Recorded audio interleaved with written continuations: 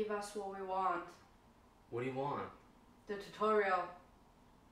The color grading tutorial? Yes. Well, you're gonna need to untime me before I do anything. Fine, but if you don't do it, you'll be dead. Yeah, I got it, okay? Here's the color grading guide for Davinci Resolve.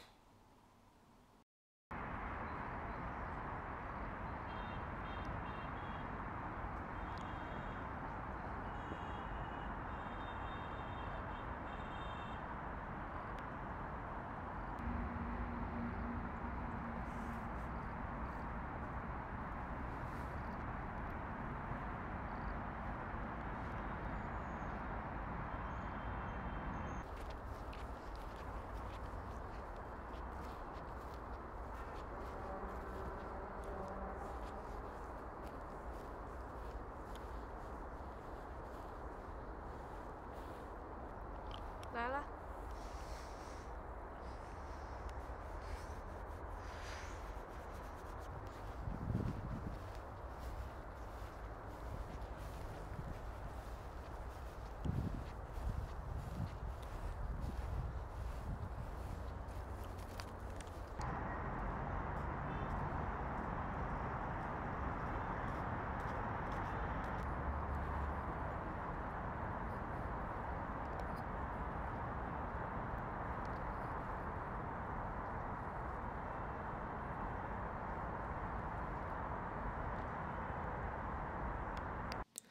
Hey ghosts, this tutorial is for the beginner. Someone maybe with a Fujifilm X-T3 or X-T4 and wants to stop relying on film simulations like Eterna or LUTs to color grade their footage. Now we're going to be using Davinci Resolve because it's the one I use and I also think it's the best. It's also free. So my version is 17.4.2 build 8. Yours might be slightly different, that's okay. They're functionally all pretty similar. But we're not going to be having any of those complicated steps or paid features like noise removal. Instead, I'm going to give you the simplest, easiest, and most effective way to color grade. Now, before we begin, it's really important to ask yourself, why color grade? Why did you even click this video? Why even bother learning about this really annoying process? It's because we want everything that we make our footage to look beautiful, to look cinematic. Now, what you capture should look better than real life. If not, then what was the purpose of even trying? What was even the purpose of getting into cinematography? So to get the best image, you're going to want to have good exposure and lighting even before you start color grading. So in order to have good lighting, you want to choose the right time of day. People often ask me, my color grading is really good. Can you teach me? Why is my color grading so clean? The truth is, it's not my color grading.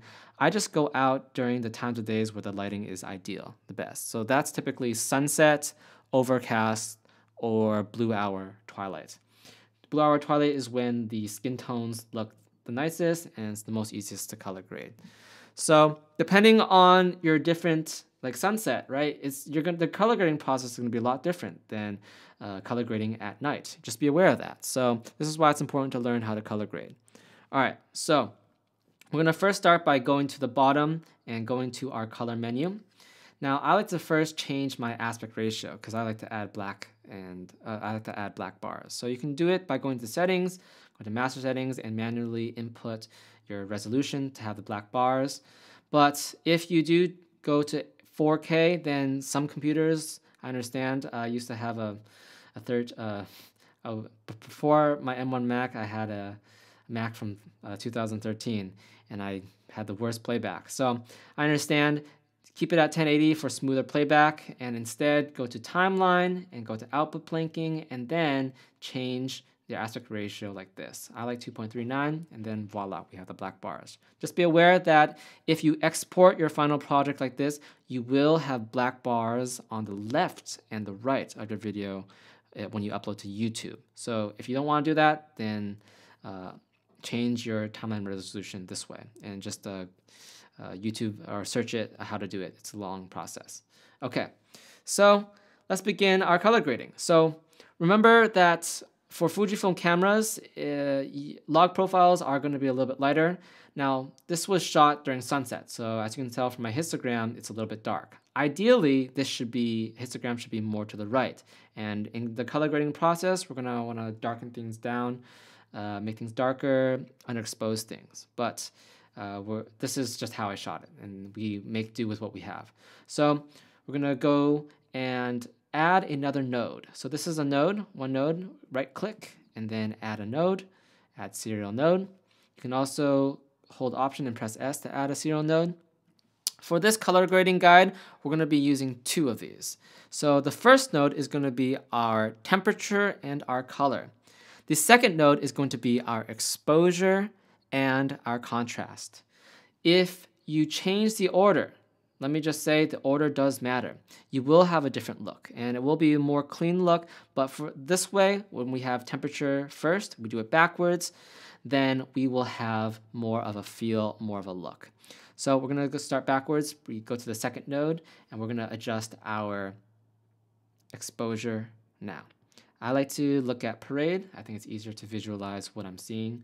And then there are 2 ways to color grade. We have curves, and then we have color wheels. I'm colorblind. I find color wheels to be a lot easier and a lot more intuitive.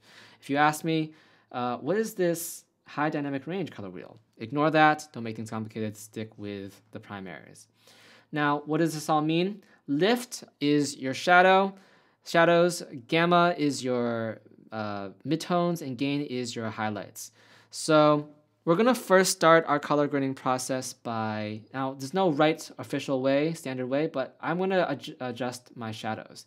We're going to adjust our shadows so that her hair, which is going to be the darkest part of this clip, and make it as dark as it should be, right? If it's, you're shooting something else, find the darkest part of your clip and make it, and adjust adjust your shadows with respect to that darkest part.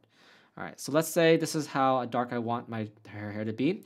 Now I'm going to adjust her exposure. Like I said, this is a little bit underexposed. It is sunset. Let's increase it to, okay, that's a pretty good amount, right? You can see her face clearly, 2.2. Now it's really important to always check your brightness. So maybe you might think this is too dark or too bright. Always check the brightness of your computer monitor. Maybe that might be the problem. So after this, we're going to adjust the midtones. This is the most important part and the most flexible. So you typically want to crush your shadows, make them crush your midtones. So you want to choose a point where you think you really get a lot of a good amount of contrast and a good amount of depth in your exposure. So let's just say I think that's a good amount. Maybe I can make it a little bit brighter.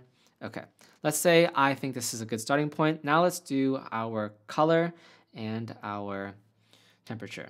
So in general, you always want it to be a little bit warmer than usual. Let's just say 200, right? It is sunset after all, blue hour, so warmer gives a nice feeling. And then you can change color through color boost or saturation. I like to use color boost. Now, the minimum is probably about 10. If you do 5, you're probably not going to see a big effect, but you also don't want to go overboard. Like if you do 30 color boost, well, now it just looks really alien. Her skin tone is completely out of whack. So in general, you want to aim for 10 or 20. 15 is typically a good spot for your color boost. I'm going to do 10. Now, let's just say you really, really, really like the look of 20 color boost, but you don't like her skin tones. In this case, you can add a parallel node. So you right click, and instead of serial node, you add a parallel node. And then in this node, you will adjust for her skin tone specifically. However, this will cause a lot of noise.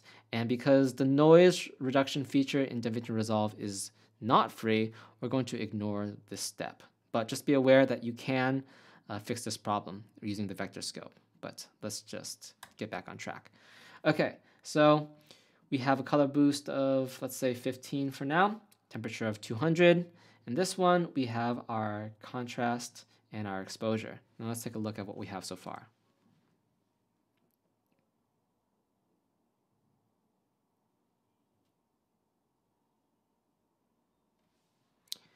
Now, that's pretty good, right? I think some of you might think that's pretty good. Now, let's make it a little bit better. I think my secret sauce is by adding contrast. So on this right here, you're going to want to add a contrast of 1.1. And this will really give you a lot of depth, a lot of oomph in your video. But just be aware that once you add contrast, you might want to lower some of your initial contrast. So maybe up your midtones just a little bit so it's not too contrasty, right? Okay. All right. And now let's see what we have.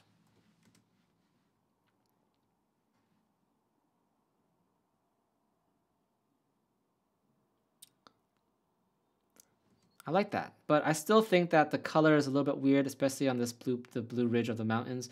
So I'm gonna bring my color boost back to 10 to make it more subtle. Remember, don't go overboard. Never go overboard. Try to make it subtle changes. Try to make it as natural and clean as possible.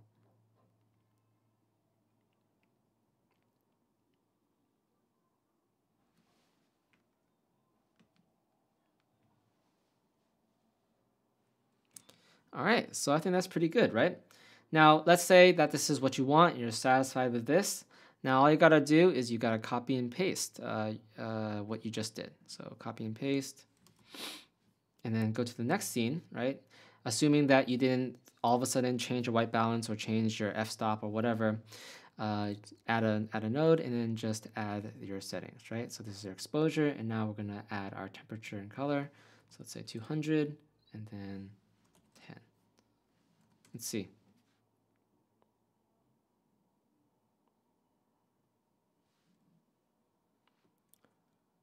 Pretty good, but you might think this is a little bit too warm.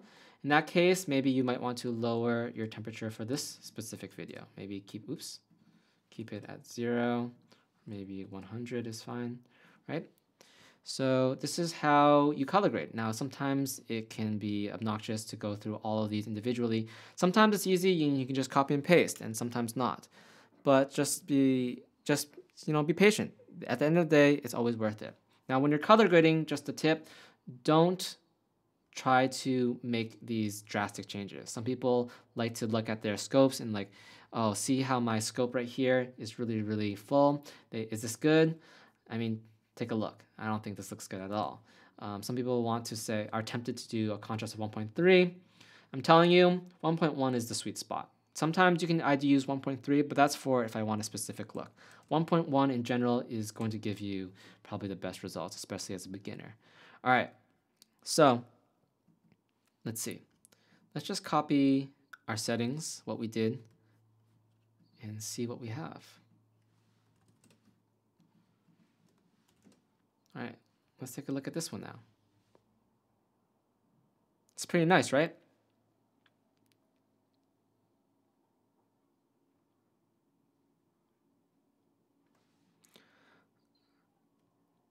Now, as you can see, for this second part, in the beginning, it was pretty good, right? It was the exposure might be what you want, but towards the end, maybe you don't like the exposure. Maybe you think her face is too dark.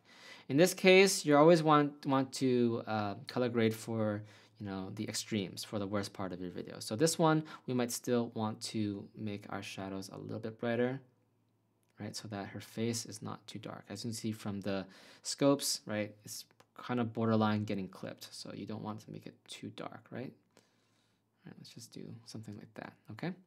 And then in the beginning, you just have to sacrifice, this part will be a little bit lighter than maybe ideally you want it. Okay? All right, so that is a really simple way to color grade. As you can see, there are only 2 nodes. Really, really simple. Let's see our other clips.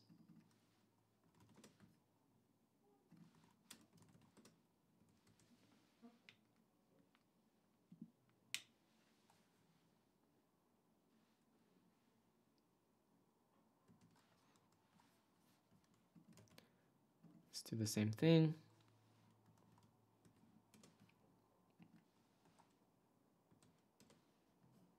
This one's a little bit too warm. Let's keep it at just 100. All right, pretty good.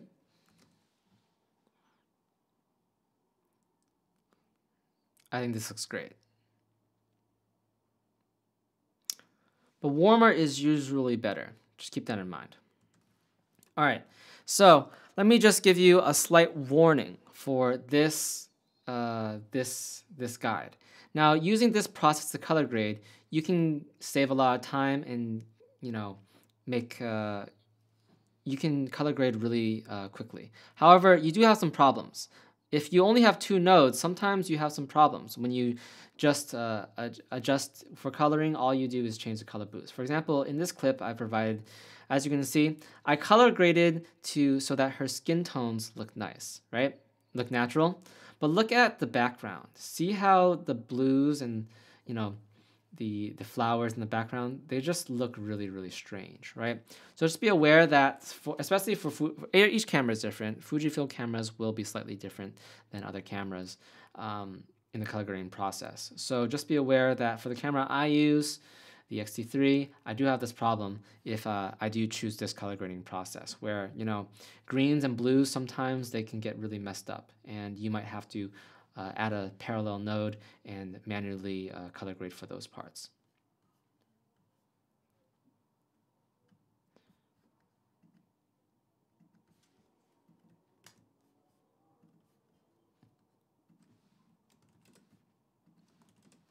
In general, especially if you have a really monotone or similar looking clips, I think you will be really happy with your results.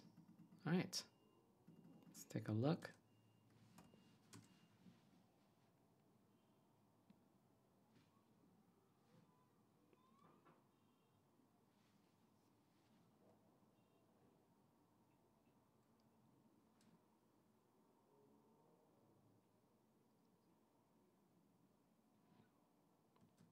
All right, so as you can see, this is a really, really simple process, right? Now, I hope you enjoyed this. I hope you learned something. And just remember, when you export this final project, make sure you change the timeline resolution if you don't want the black bars on the left and right. All right, so that's the color grading guide. I hope you found it useful. Like, comment, and subscribe, or he'll be dead.